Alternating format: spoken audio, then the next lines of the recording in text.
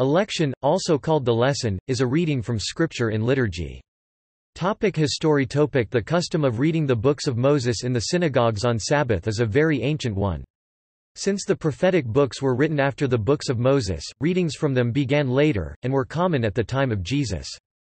This element in synagogue worship was taken over with others into the Christian divine service, as may be gathered from passages in the Gospels such as St. Luke chapter 4 verses 16–20 and 16–29. During early Christianity, readings began to be made from the writings of the apostles and evangelists as the New Testament canon developed.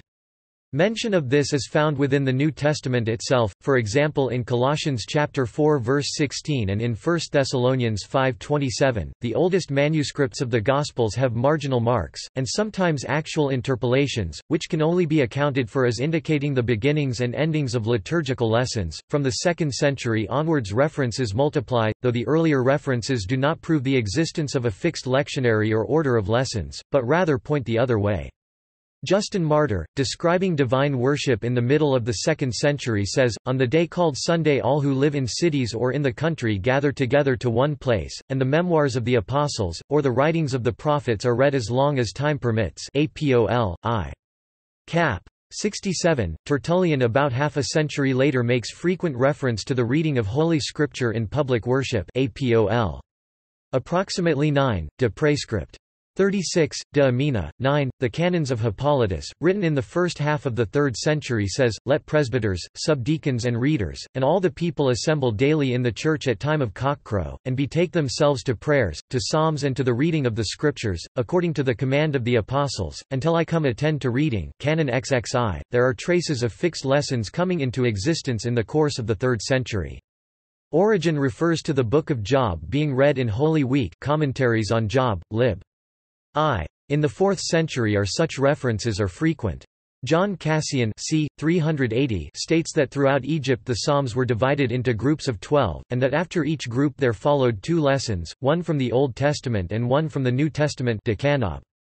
Inst. E. 4, implying but not absolutely stating that there was a fixed order of such lessons just as there was of the Psalms. Saint Basil the Great mentions fixed lessons on certain occasions taken from Isaiah, Proverbs, Saint Matthew and Acts. Home, XIII.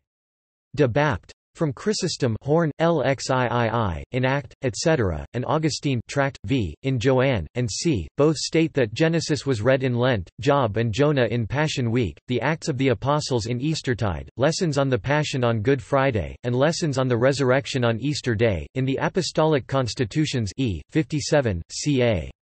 380 a service is described which is required of the Church. First come 2 lessons from the Old Testament by a reader, the whole of the Old Testament being made use of except the books of the Apocrypha. The Psalms of David are then to be sung. Next the Acts of the Apostles and the Epistles of Paul are to be read. Finally the 4 Gospels are to be read by a deacon or a priest. Whether the selections were ad libitum or according to a fixed table of lessons is not mentioned. The Third Council of Carthage 397 forbade anything but Holy Scripture to be read in church. This rule has been adhered to so far as the liturgical epistle and gospel, and occasional additional lessons in the Roman Missal are concerned, but in the divine office, on feasts when 9 lessons are read at matins, only the first 3 lessons are taken from Holy Scripture, the next 3 being taken from the sermons of ecclesiastical writers, and the last 3 from expositions of the day's gospel, but sometimes the lives or passions of the saints, or of some particular saints, were substituted for any or all of these breviary lessons. Nothing in the shape of a lectionary is extant older than the 8th century, though there is evidence that Claudianus Marnarchus made one for the church at Vienna in 450, and that Musaeus made one for the church at Marseille ca. 458.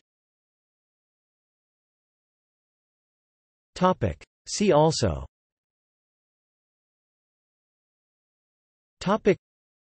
Gospel book, Lector.